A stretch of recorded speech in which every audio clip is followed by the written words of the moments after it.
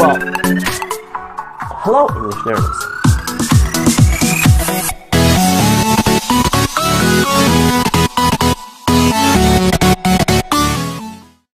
English learners, welcome. This is a new video from the Quick English channel.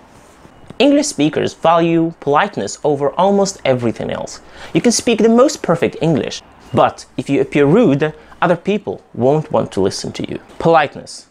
Politeness helps us get what we want easily and smoothly.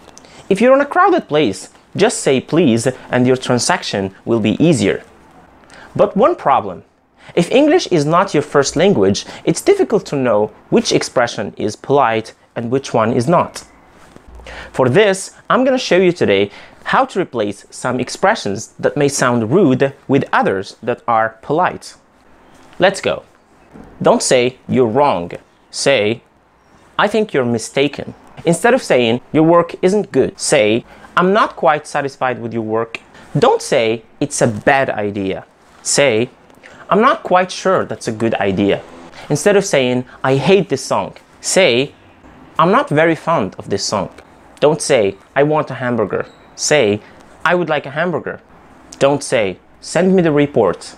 Say, could you send me the report? Instead of saying, give me your phone number, say, would you mind if I take your phone number? Well, that's all I have for today. If you have other expressions, practice writing them in the comment section below. And don't forget to like, share, and subscribe to my channel for more videos like this one. Thank you, and I'll see you again in a new video.